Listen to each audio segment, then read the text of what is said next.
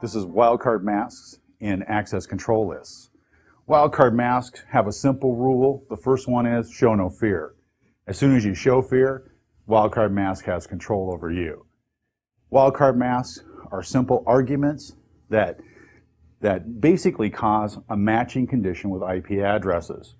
So inside the argument access list here, this is a simple standard access list.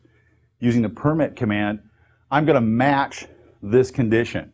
So when I turn on the zeros, it says this number has to match exactly. Every bit has to match. To work with wildcard masks, the idea is I can simplify access list lines. So if I were to add another access list number, so let's say I want to block 202.10.10.6 in addition, or I should say permit, instead of just permitting .7, I can do this. So I'll write the command again.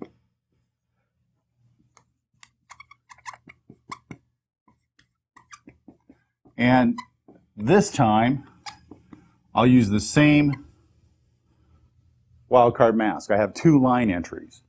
Now the wildcard mask can be adapted to simplify this whole expression. So I have .7 and then .6 in 2 separate lines. It's very simple now to use a wildcard mask to make that happen. So what we're really looking at is the difference between these 2 access list line entries is the simple last number and the last octet. So what we need to do is break that down into its components and take a look at it. So if we look at the bit pattern,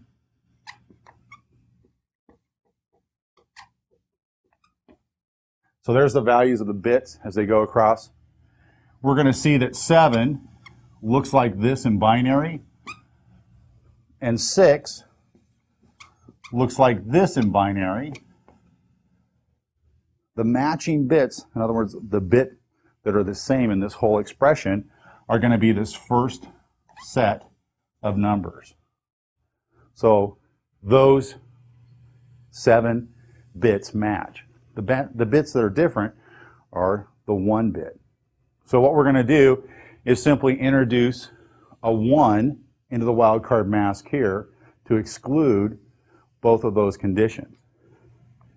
So our wildcard mask now, instead of being all zeros, looks like this.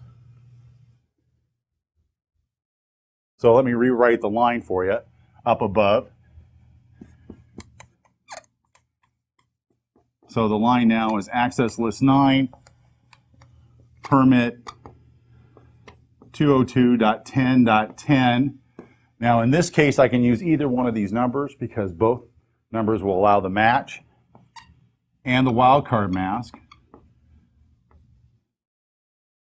simply counting that 1 bit. So as long as this number is in this group I want to match, this wildcard mask will exclude the 1 bit, including 6 and 7. Now we can expand this idea farther. Say I want to group the first 8 numbers, starting at 0 and going all the way to 7. As entry lines, that would be 8 entry lines. But using this idea and looking at what bits I want to match, I can simply adjust my wildcard mask to do this. So what you want to do now is stop this video for a second, pause it, and then look at what you can do with a wildcard mask. When you come back, we'll show you what the explanation is. All right. So now what we're going to do is just take a look at what that answer could be.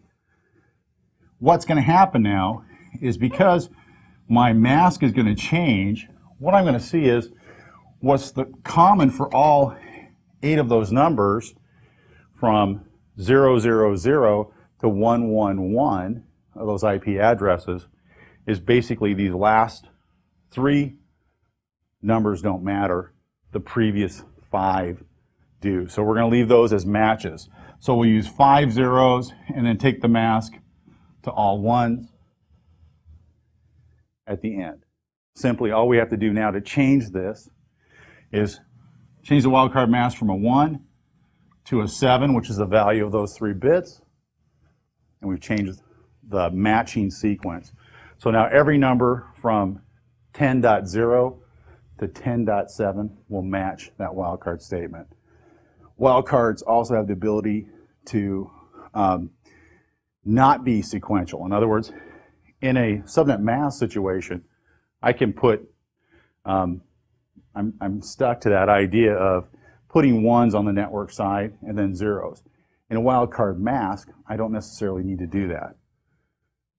So I can literally change this by saying, changing the order of zeros and ones. I'm now looking at a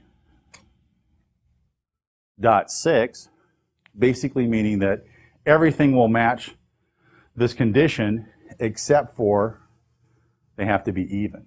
Because my example IP address is even, and I said match this condition, which is a 0. And that's pretty much how wildcard masks work. Okay, my name is Wayne Jarvamaki. I've been a CATC instructor trainer for 10 years now.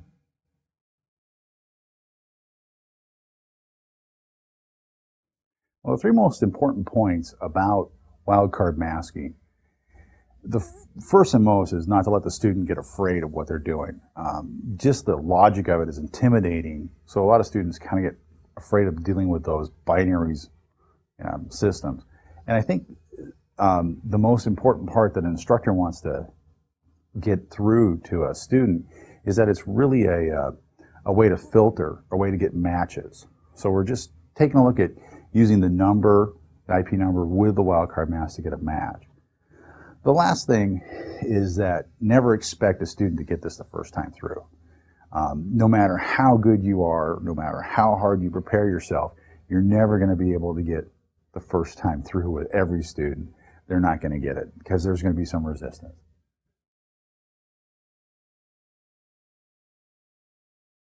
I really think that this is one of those difficult questions because there's lots of resources, and I think it's really a matter of getting a chance to work with other instructors.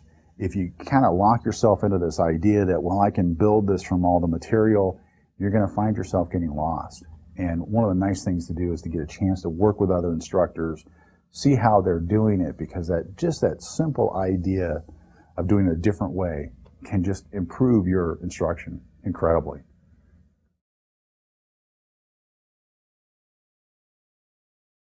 I would say you're going to have to work your way through it yourself.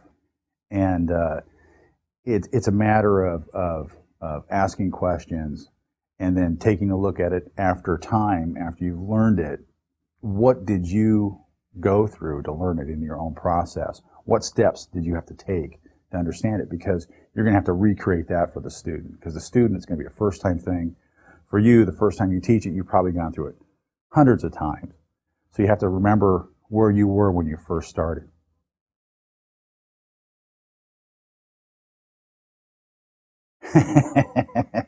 I don't think there's just one technique. I could think of hundreds of things I wish I knew when I first started. I think the most important thing is to adapt your teaching to your students. Every classroom's different. Every student's different. And you have to be really attentive to their feedback. If you lose connect with the students, you're not going to be able to teach them.